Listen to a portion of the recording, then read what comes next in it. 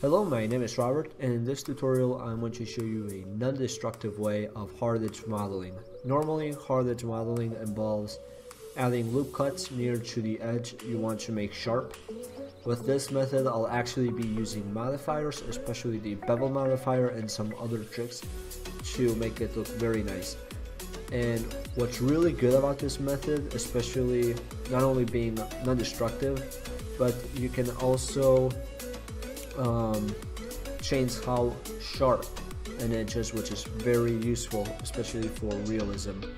So I made this gun entirely with this method, and as you can see, it looks pretty decent. So I really hope you enjoy this tutorial. So let's jump into it. So I made this weird cylinder with some few things going on that will for the purpose of this tutorial. And we're going to start out by making the shading smooth, and as you can see, it looks pretty ugly, but we're going to change that pretty soon. So let's add a bevel modifier, and basically what this does, in the edges, it adds like a few other edges, just like if you go into edit mode, let's say you select a edge and you do Control V. Basically that's what it does, but I'm not going to do that. I'm going to do it with a modifier. Okay, so as you can, we have a limit method with angle and weight, and also vertex group, although I'm going to be focusing with angle and weight. So if you go into the object data, you can check auto smooth.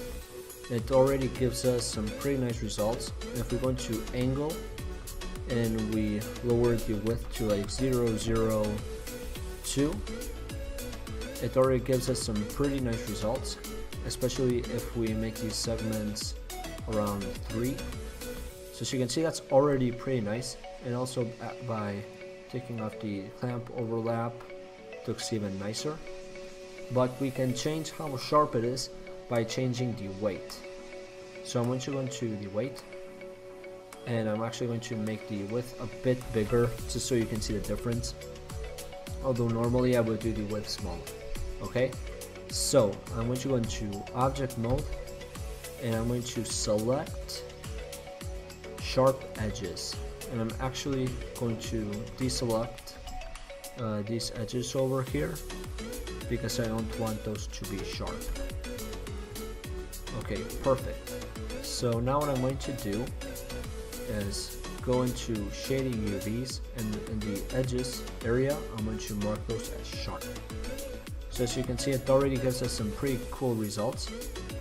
But if we go into edit mode, you can change the edge data, and you can change, when you zoom in, and you can change with the mean bevel weight how sharp it is.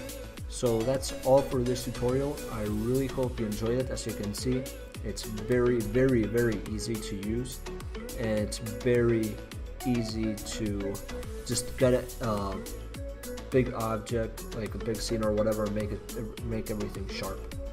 So I really hope you enjoyed the tutorial, and if you did, make sure to like and subscribe.